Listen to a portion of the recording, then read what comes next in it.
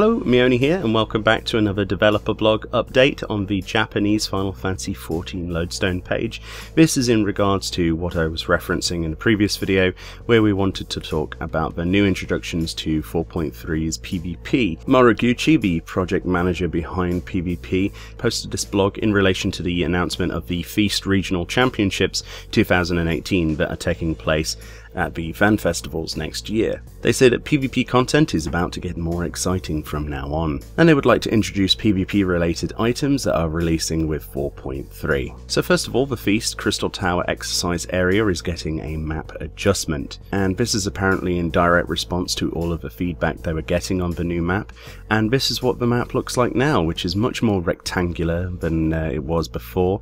It was spherical in design previously. By simply looking at the screenshots, the shape of the map has been changed. I think that the turnaround and strategy will change drastically by map adjustment, so please enjoy the new Crystal Tower exercise ground completely renewed. And apparently the background music will increase in pace and drama as the danger time gets even more exciting with the music will get even more exciting with it. So they're getting a full rework of the music in there, which is something cool, I guess. And they're giving the heads-up display a massive renovation in the Feast, including such as adding a header showing the number of possessed medals and displaying the party list of the enemy team.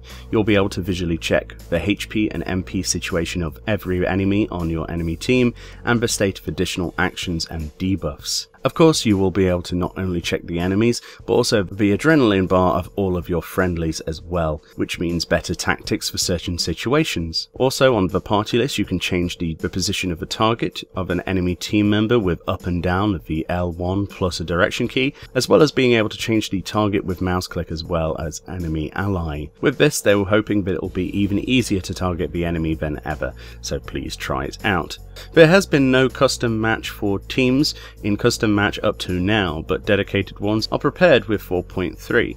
In this custom match for team names and team crests will be reflected in the heads-up display, and so on, just like team ranked matches. Practice matches between teams will be even more exciting. Apparently they're refurbishing the custom match party recruitment. Up until now, recruitment for parties were unable to recruit parties from the spectator's frame when doing the Feast custom match. The recruiting party will be able to do recruitment even inside the personnel frame. In this way, he thinks it'll be easier to organise the events organised by players, so please make use of it by all means. Casual matches can be applied for 2 parties in order to make it easier for you to invite friends who have never played the Feast before. This is to make it easier for you to invite friends and start playing the Feast together. Then they talk about the frontline roulette basically. Basically you get to go into one of the 3 different frontline experiences, including Seal Rock, Capture, etc. On a daily basis. These will rotate around. And that's the main PvP update content coming with 4.3. It's a bit broken English, but from what I can see here,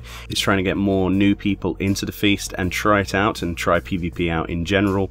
The new frontline daily rotation is going to be helpful to people. Hopefully that fixes some of the queue issues, having better rewards for that, because you get mendacity and other items like you would a dungeon roulette anyway. But obviously for further encouragement, they're including the mount that I previously talked about, which is the floating yellow node that you can float around on, the Allegan Sphere, and that's going to be a reward from the new frontline daily roulette as well. You'll probably be take part in or win certain amount of them to be able to get this. Whenever there's a new mount, people go ham for it, so I'm sure this will be just the same. And that's pretty much the whole dev blog, so I'll link this in the description for you to look at in your own time. I've probably missed a few things because obviously I don't speak Japanese and Google Translate is pretty bad.